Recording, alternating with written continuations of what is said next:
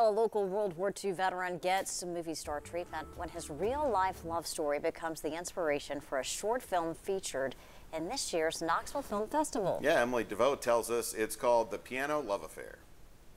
Just focus on what you're going to say at the debate. Go over your points. Prof, I thought you said we were the only... That's me, Charlie Brakebill. Does Harrison, the actor, look like you? He kind of did, didn't he? Charlie Brakebill isn't used to being a movie star. Maybe a little twinkle, but not much of a star. It's really over. It's over, and they surrendered.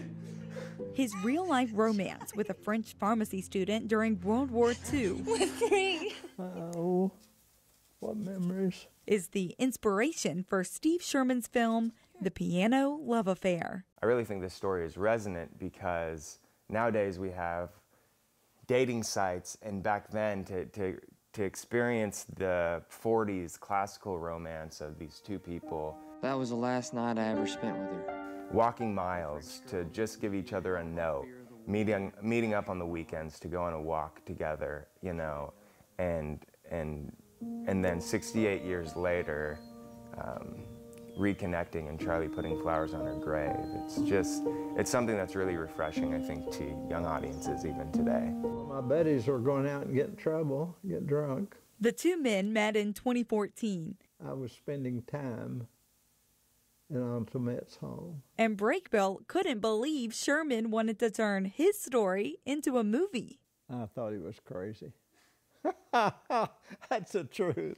Through their long conversations, he spoke for about 3.5 hours straight each time, and I got a lot of information out. So more than he asked for. Yeah. And even a visit to France. He took me to France to meet Aunt Met's family and see the sights and to see Tabor Park where they would take their walks. Sherman and Brakebill became friends. And he has so many stories. I kind of called Charlie East Tennessee's Forrest Gump. Sherman feels grateful to be able to share one of those stories with the community at the Knoxville Film Festival, but hopes one day he can turn it into a feature film to be shown on a much larger scale. He's already written the script. I thought it was well done. I really did. Then Brakebill will really know what it feels like to be a movie star. For Live at 5 at 4, I'm Emily DeVoe.